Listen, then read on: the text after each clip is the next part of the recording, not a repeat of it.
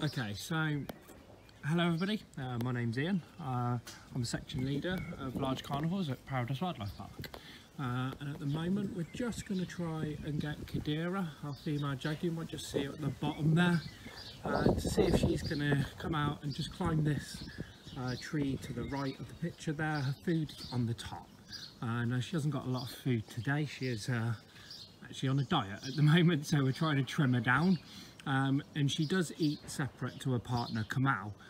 Kamal is actually in the separation pen to the right of the enclosure at the moment. He's just about to come out for his food. But they do eat separately. Oh, she's just coming to the bottom of the tree.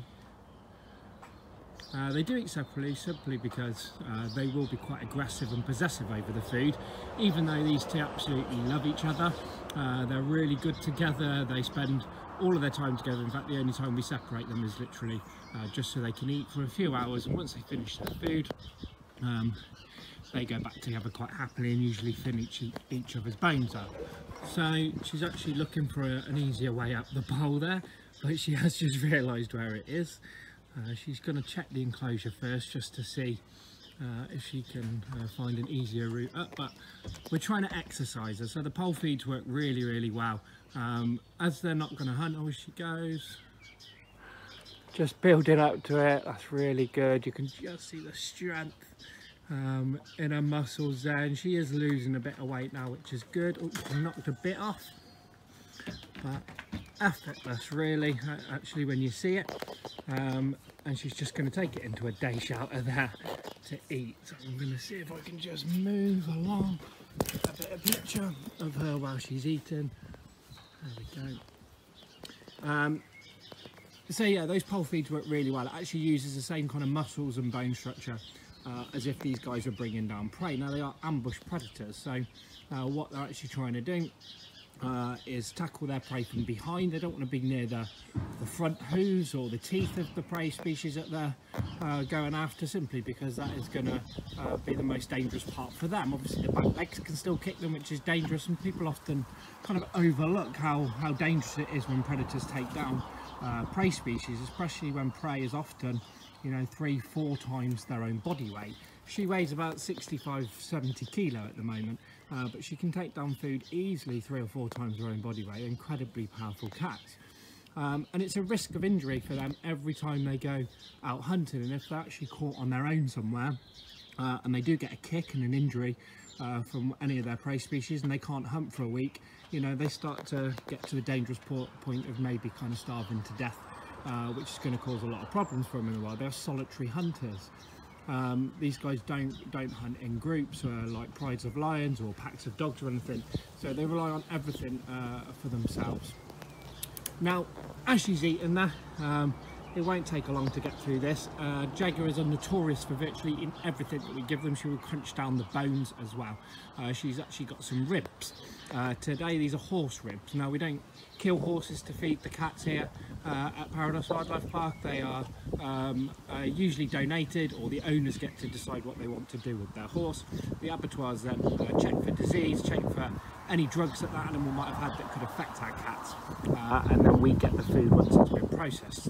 You might notice it's got a bit of a blue dye on it. That is just a vegetable dye. That's to say that it's not fit for human consumption, that's all. So as we're looking at her nice and close, she's chewing away there. She's nice and relaxed even when we watch them, which is quite good. You can see these beautiful kind of markings on them. This is typical of a jaguar.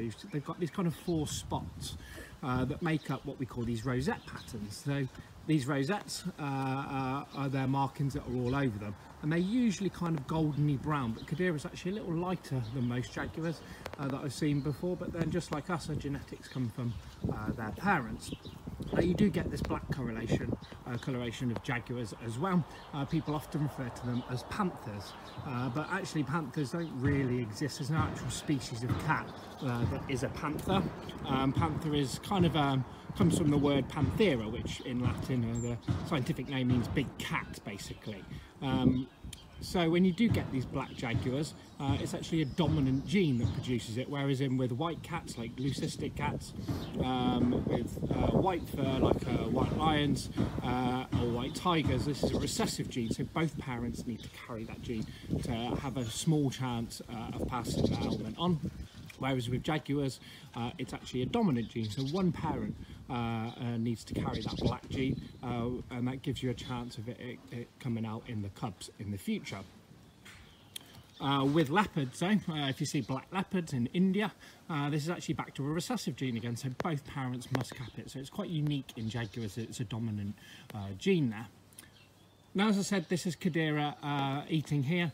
We have got Kamal. He is eating in the separation pan. I can't quite see him from where I am at the moment, and he is a bit more protective of his food than she is as well. They are part of the European breeding programme, and luckily for us, these two actually have produced a cub who actually turned 3 in April this year. She actually moved to our sister part, the Big Cat Sanctuary there, and she's actually been paired up with another Jaguar called Neron, who is a big black Jaguar who's born in Artist Zoo in Amsterdam.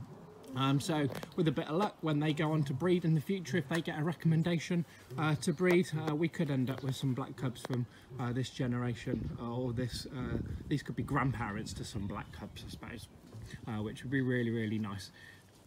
With the breeding programme, like I said, they're part of the European Endangered Species breeding programme, and this means we get recommendations to breed.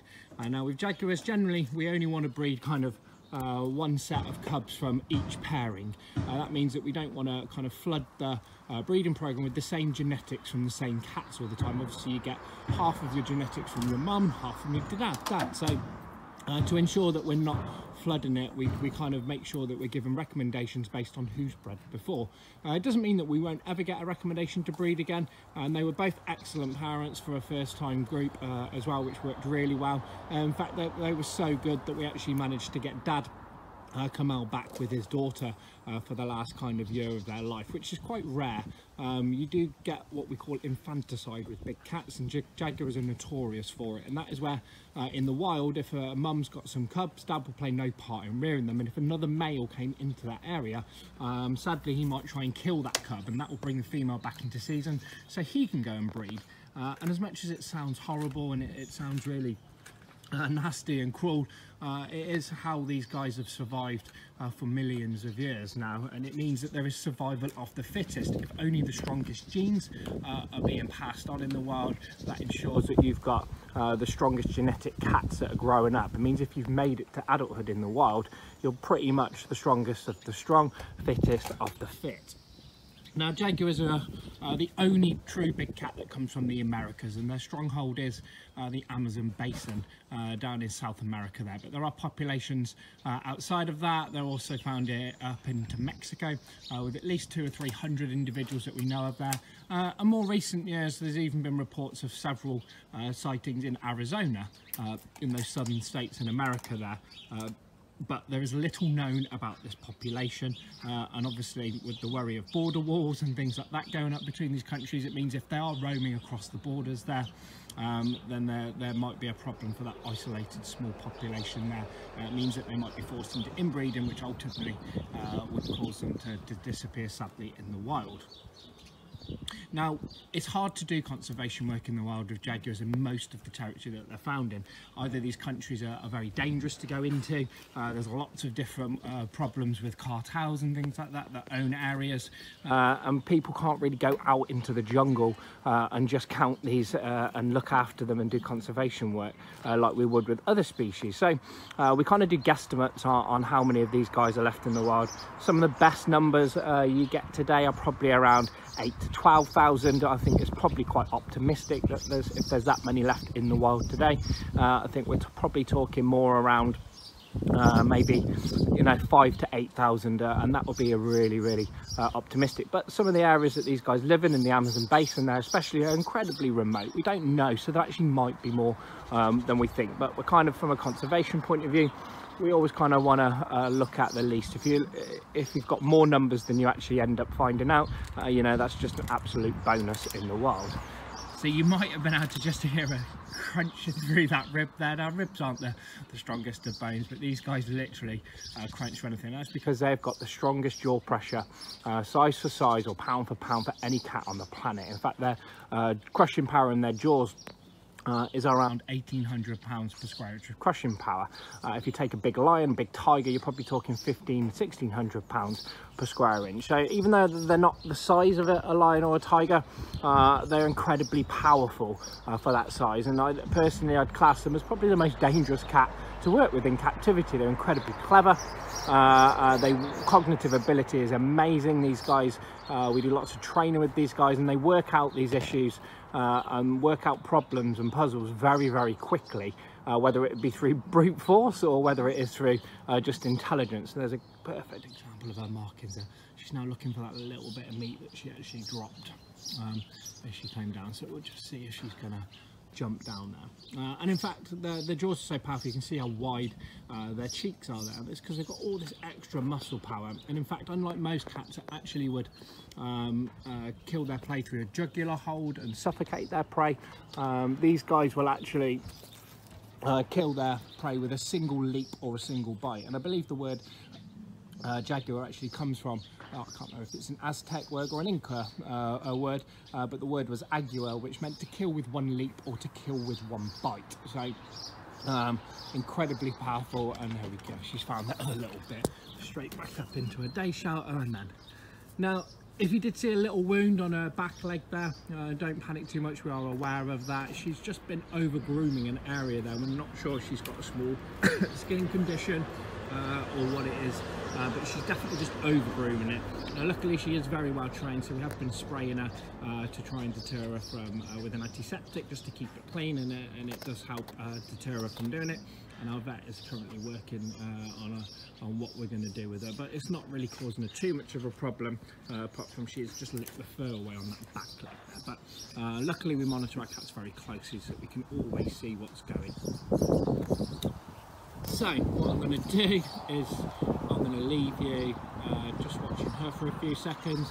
Now during lockdown, the cats have